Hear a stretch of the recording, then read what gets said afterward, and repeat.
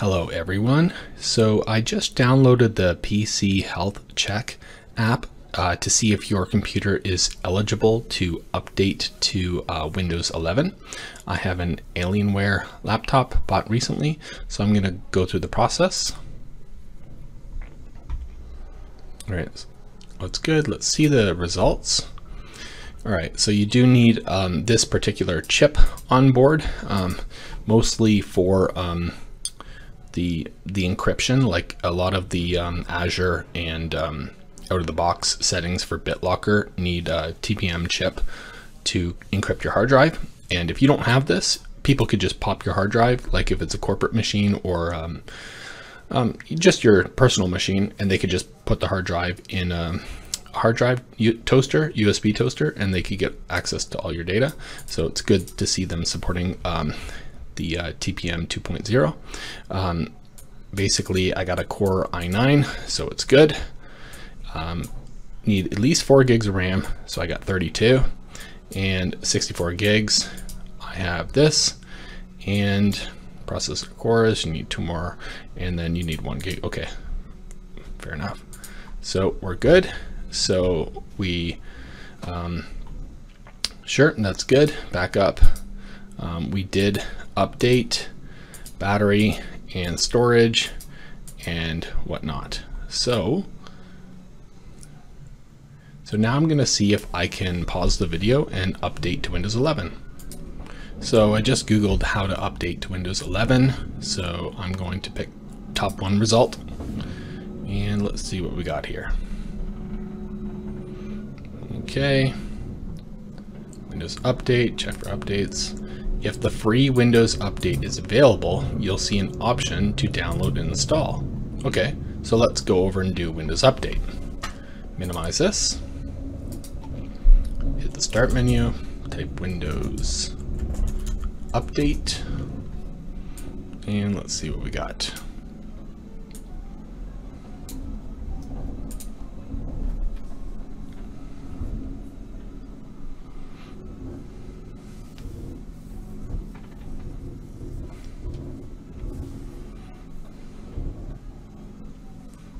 Let's try optional updates.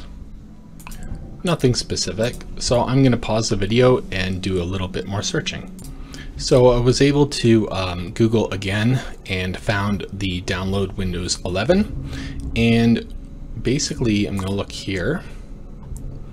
And this is an assistant who wished to upgrade the Windows 10 PC to 11. Okay, so before you begin, check if the following conditions apply to you. That is true. Yes, I do have it. Okay, sure, no problem. We did do the installation assistant.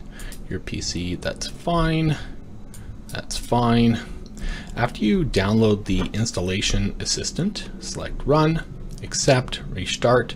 Make sure you do not turn off your PC. All right, so let's download that. Go through here. So let's minimize this guy here. All right, sign your life away to Mr. Gates.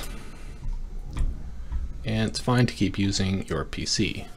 So I assume step 1 of 3, after I reboot, I will continue the video.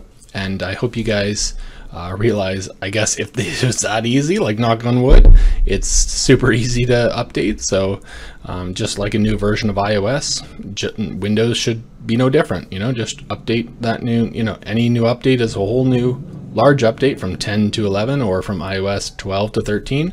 Seems reasonable. So I will pause the video and we'll pick it up at certain points.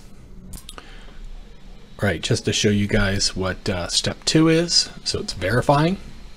Step 3, it's okay to use your PC, but we'll restart your PC 30 minutes after we reach 100% on the screen.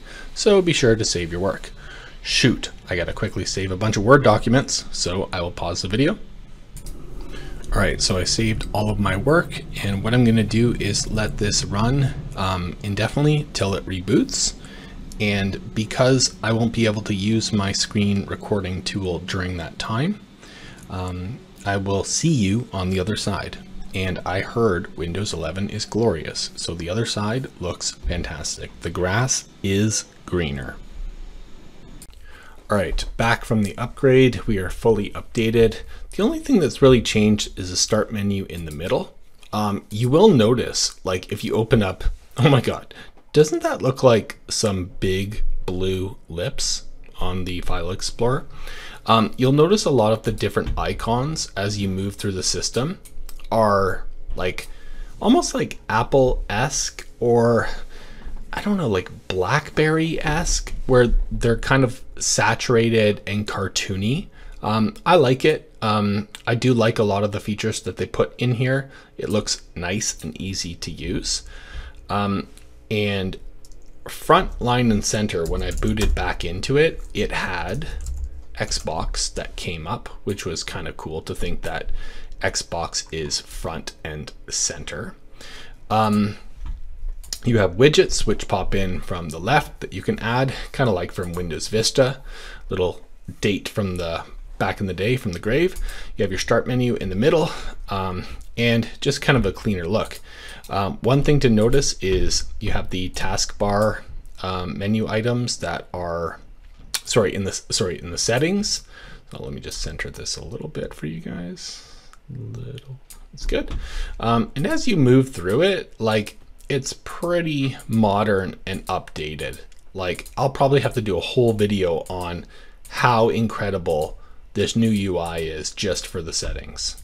Yeah, so overall impressed, easy to update. If you want to update to Windows 11, if you have Windows 10, and if you want to update to Windows 11 for free, follow these instructions. I'm sure there's tons of videos online that will give you similar ones. But if you happen to watch this video and you found it helpful, click the like button. If you didn't like it and you thought this content was not so good, hit the like button twice.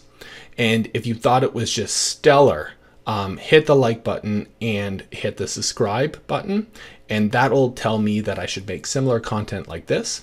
If you want any other similar videos in the future made, please leave a comment below, and I'll see you next time.